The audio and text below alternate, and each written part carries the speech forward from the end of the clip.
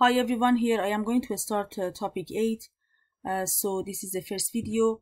In topic 7 we finished with histogram. So here I'm going to show you some histogram that, if you can see here, they are for example like this one, low here and high here, or high here or low here, or maybe, okay, so 1 second, maybe like this one goes up and down when I do the histogram.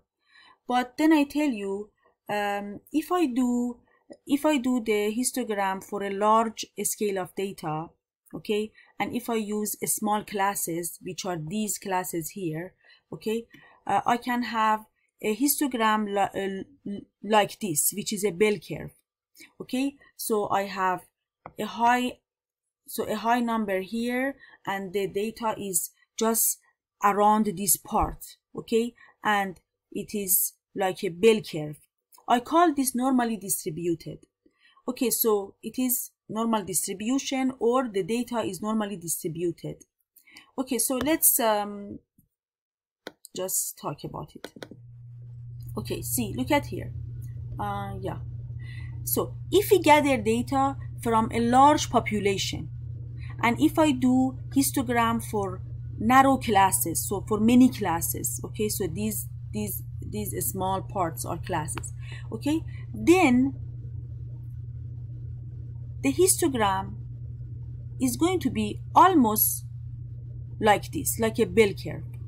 Okay, so I tell you, probability of having a data, for example, from this to this is proportional or related. You remember proportional from variation last semester, okay? So it varies, for example, the lesson variation was so varies inversely, varies directly, so we had this lesson, okay? So the probability of having the data, so between these two values, is related to area under the curve.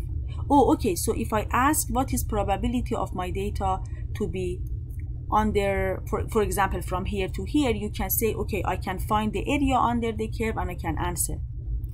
So we accept that the probability of having all data under the curve is 1, because we accept almost 100% of the data is under the curve. Okay. So I can talk about properties of normal distribution. So probability distribution under the curve is 1, means almost all the numbers are under the curve. In the middle I have mean, okay, mean value, or x bar. So if I work with population, mean, x bar with sample.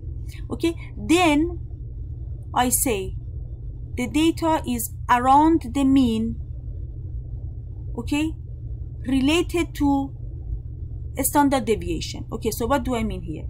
68% are from here to here, the yellow part, from yellow to yellow. 95% are from blue to blue part to blue part, which is mean minus 2 standard deviation from 2 mean plus 2 standard deviation. 99.7% are from green to green, okay, mean minus 3 standard deviation to mean plus 3 standard deviation, okay, and I showed it, so I show it here, okay. So okay, so how do I show normally distributed data, and what can I say about them? I show it with this symbol, n mu comma sigma means my data is normally distributed and the mean value is mu and the standard deviation is sigma, or n x bar and s. The data is continuous, means all connected and all can be real number. The data is symmetrically distributed around the mean. Yes, I told you, when I go far from the mean, the data was going down. Okay, so it was like a balance. Okay, the probability of getting a result, okay, decreases when I go far from the mean. So if I am close to the mean, the probability goes high, and you saw that. Okay, and it is a bell curve. Okay, so we accept all of this. So I told you, if I want to ask for probability of a data from somewhere to somewhere, I can talk about area under the curve, but I cannot say what is area under the curve for example, for all type of data. So I say, okay, I talk about normal distribution. Sorry, I talk about a standard normal distribution, because I want one unique, for example, one unique case. I talk about that. I calculate the area under the curve, and I say, okay, this is area under the curve so for a standard normal distribution, and then you can use it. So if I want probability from somewhere to somewhere, the data to be from somewhere to somewhere, I need to find area under the curve. I would say I cannot find area under the curve for all type, so I find area under the curve for a standard normal distribution, and I try to use it. But what is a standard normal distribution? That's a question. Okay, a standard normal distribution is when I have mean equal 0 and standard deviation equal 1. Okay. Okay, so in that case, this is just one case, a special case. I calculate area under the curve, and I can give you a table, and then I can say, okay, so you have this, which is for normal distribution, a standard normal distribution. Then you say, how about if I don't have mean equal 0, and how about if I don't have a standard deviation equal 1? What should I do? I say, okay, so you can do this. When I give you a set of data, if you use this, if you do this, x minus mean divided by a standard deviation, or x minus x bar divided by s. If you do this, you make your normal distribution data the same as a standard normal distribution data. And then you can use area under the curve for a standard normal distribution to find the answer for your case. So we do y transform normal distribution to this.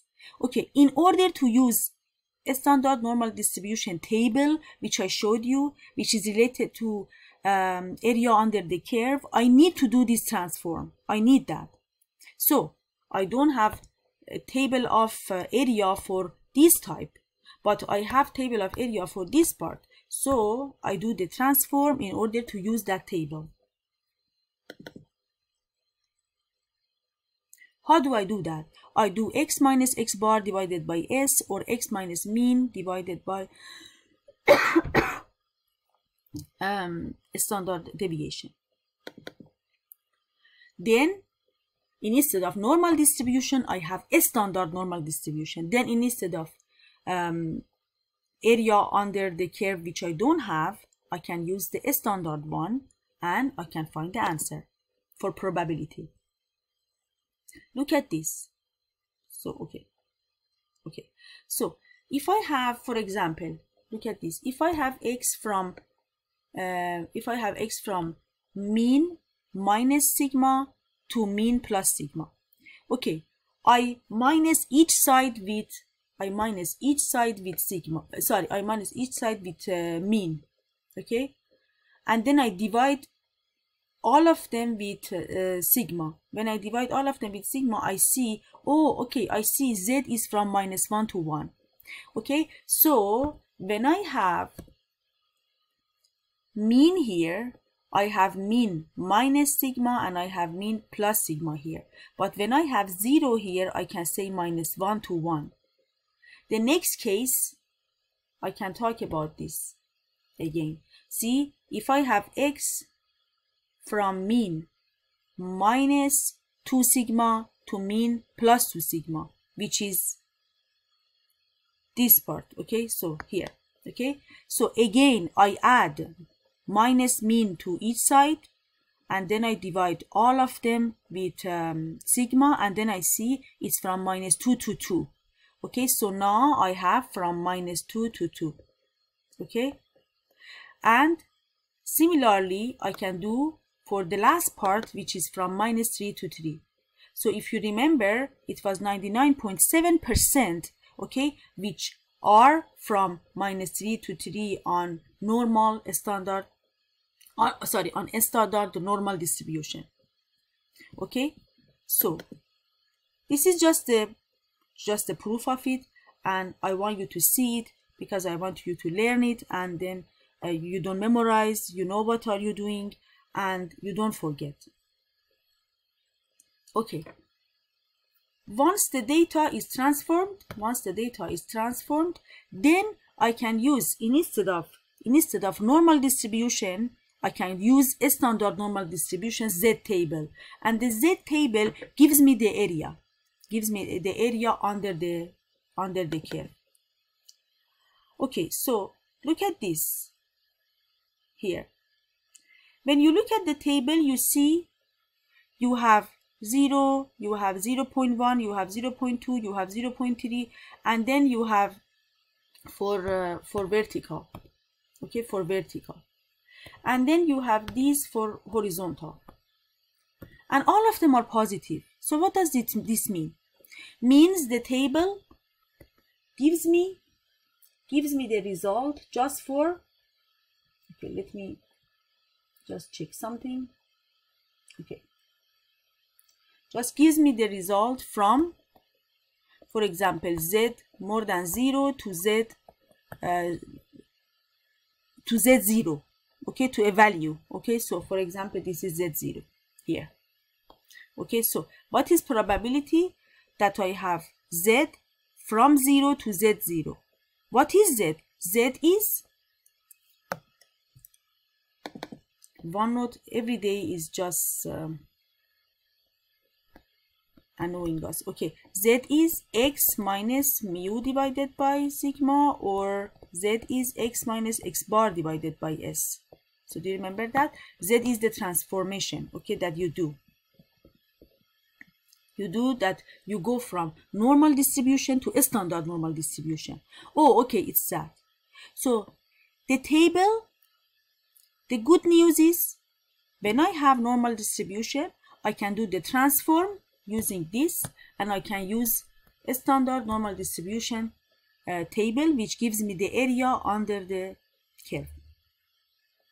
But bad news, I just have probability Z more than 0 and less than a positive number. I just have area for that part.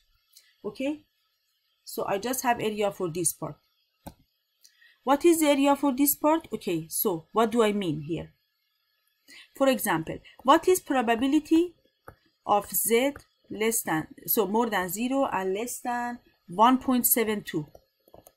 For 1.7, you go to rows, and for 2, which is the second decimal, you go to the column. Okay, so column.